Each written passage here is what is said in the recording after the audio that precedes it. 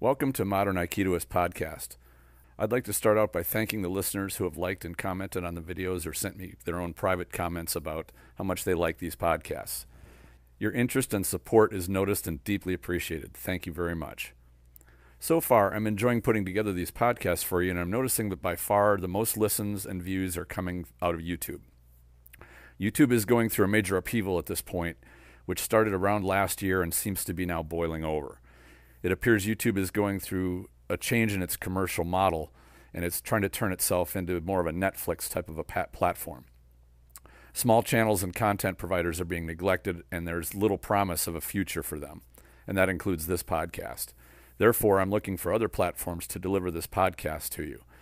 I'll definitely make an announcement prior to changing over, but a change is definitely coming, probably in the next month or so. So now let's get on with the subject of the podcast. A listener asked me a great question just recently and expressed an interest in having a podcast on the topic of different styles of Aikido.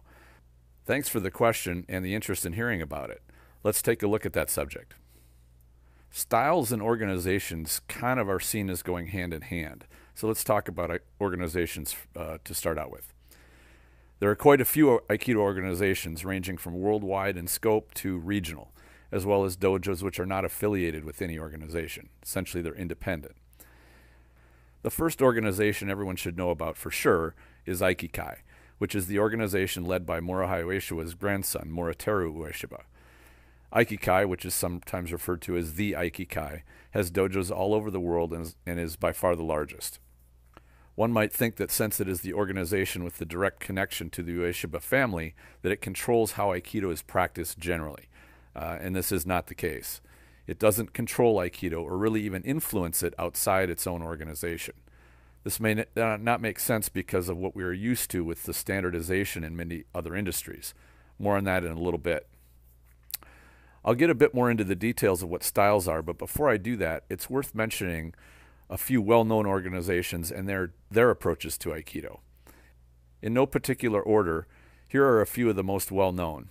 Many are affiliated with Aikikai and some are not. The first that comes to mind is Iwama Aikido. Iwama is a city in Japan where O-sensei had a dojo. There's quite a bit to the history of the Iwama dojo, but I'll stick to only the major details here.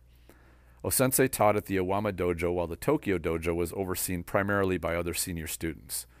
At the time of O-sensei's passing, Koichi Tohei was the chief instructor of Hanbu Dojo in Tokyo, and Morihiro Saito became chief instructor of Iwama Dojo. Saito felt it important to preserve O-sensei's teaching as much as possible and strictly kept to the techniques and teaching exactly as O-sensei showed them. As I understand it, Saito created many of the weapons katas we see in Aikido. He did this as a way to help remember and teach the movements O-sensei did with the weapons. O-sensei himself did not teach any weapons katas. Iwama Aikido is known for being a harder type of Aikido and very similar to the Aikido O-sensei was teaching before he passed. I admit I've never trained in an Iwama-affiliated dojo, so I can't speak from first-hand experience of what Iwama Aikido is like. Koichi Tohei resigned from the Aikikai a few years after O-sensei's passing after differences with the doshu, Morihei's son Koshimaru.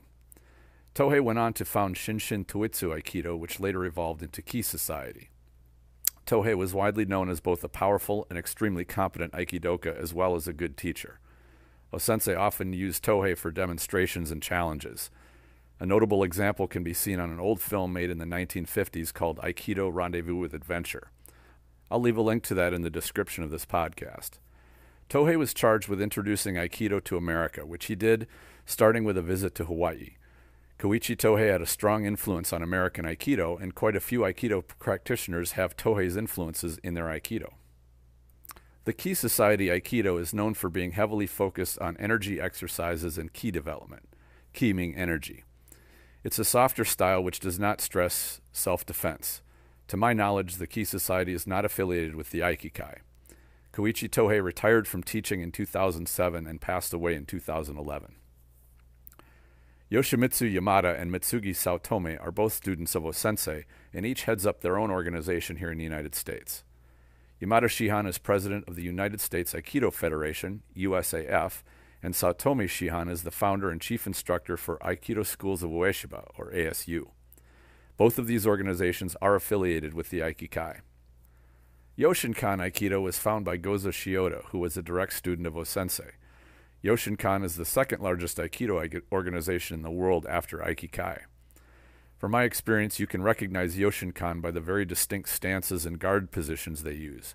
As far as I know, Yoshinkan is not affiliated with Aikikai. Another notable organization is Shotokan Aikido Federation, which is often referred to as Tomiki Aikido. It was founded by Kenji Tomiki, who is a professional teacher. Shotokan Aikido focuses on a free-form sparring and even has tournament competitions. As far as I know, Shotokan Aikido is not affiliated with the Aikikai, but I could be mistaken about that. There are other organizations as well, which range in size from a dozen or more dojos down to just a handful. Do they teach different styles of Aikido? Well, the answer is yes and no. I know that doesn't really make sense at first blush, but let me try to explain. The fast food chain McDonald's sells hamburgers, but so does Burger King and Wendy's. Their burgers are all a bit different from one another, but are all fundamentally similar. And that's pretty straightforward. If you go into a McDonald's just about anywhere, you will get a burger virtually identical to any other McDonald's burger. The same is not true of Aikido dojos. They have not standardized their product the way almost all franchise chains have. In fact, I would say it's even impossible to standardize a martial art without watering it down so much that it's ineffective. There are martial arts franchises who have done this and made themselves prosperous by doing so. The quality of what they offer as a martial art is well known for being, frankly, very poor. They do offer great camaraderie, exercise, body control, and a bunch of other good things, so they're not a loss. My point is not to judge or condemn them, but to look at them for what they are. They are martial arts flavored exercise programs, and there's nothing wrong with that. Dojos who do this are often referred to as McDojos. A part of the reason for the poor reputation of these dojos is not their program as much as how they are known for fleecing students and parents, especially, with extra fees and exploitive contracts. Anyway, that's branching off into another topic. Let's get back to the styles. Any martial art is an art, and as such, it's heavily influenced by the artist and their personal interpretation. Martial artists and fighters all have their strengths and their weaknesses. Each of them has their favorite techniques which they do extremely well and tend to focus on. They also have nuanced ways of applying techniques. A notable example of this is Steven Seagal and Tenshin Aikido. I didn't mention Tenshin Aikido previously because it's not an organization. Seagal founded a dojo in Orange County, California named Tenshin Dojo. Seagal had a rather distinct and recognizable way of doing techniques which was very powerful. He was always affiliated with Aikikai and remains so today, as of the recording of this podcast. Yet the way he does Aikido looks different from most other Aikidoka. Seagal's students tend to follow his example to one degree or another. They use techniques which few other Aikidoka use, yubidori or finger-grabbing techniques, for example. The term Tenshin Aikido now refers to this type of Aikido and is still taught by a handful of the remaining students from that time in dojo. Most notably Haru Matsuoka Sensei, who is the chief instructor of Aikido Doshinokai Association. Don't worry if you can't keep all these names and organizations straight. There's a lot to remember, and I'm not going very deep into them. At any rate, what about styles? Surely all these organizations and dojos must vary quite a bit in what they offer. Well, yeah, they do. They even vary quite a bit if you go to a different dojo within the same organization. Remember, martial arts training is not like hamburgers. There are very notable differences from instructor to instructor. No two teachers are alike, no two martial artists are alike, both in how they do their art and then how they teach it. Because of this, Aikido has as many styles as it has practitioners. It's more like music than hamburgers. Not all guitarists are the same, each has their own sound and the type of music they like to play. Some are similar, but there are distinct differences. Some are instantly recognizable by their style. Aikido and Aikido practitioners are more like this. A martial artist's style is based on things that work well for them because of their bodies, their attitudes, as well as their personalities. Some techniques or tactics suit them very well. Those very same things might not be well suited to another martial artist, even within the same art. Here's an example I'll share from my own experience. I had a love-hate relationship with Shihonage for several years when I started training Aikido. Here is an example I'll share from my own experience. I had a love-hate relationship with Shihonage for several years when I started training Aikido. The reason was that I was at least 4 inches taller than any of my training partners, and I had to drop down underneath their shoulder level to execute Shihonage properly, and it always felt clumsy. It didn't help I couldn't emulate my instructor, as he was only about 5'9" or so. It was easier for him to move under Uke's shoulder than it was for me. Sometimes being tall and having long legs is a detriment. After more than a year or so of wrestling with Shihonage, I started to feel like it was just never going to be a good technique for me. That is, unless I had an Uke who was around my same height or taller. In that circumstance, it seemed like it would be pretty viable. Then something major happened. I got to see a Sandan exam where the Nage was about an inch taller than I was, and his Uke was about 5'6". He swept in, turned, and dropped Uke like the wind. It was amazing how smooth and powerful he was, but yet he kept good posture all the way through. It was a splendid example that showed me that it could be done, so I got to work and I finally tamed Shihonage. I mention this because it relates to style. It's quite possible I might have written off Shihonage and not really integrated into my Aikido. I think all Aikido works much the same way, with the curriculum of a particular instructor being dictated largely by his or her strengths and preferred techniques. Sometimes an instructor brings their approach or nuances to techniques which are distinctive and different.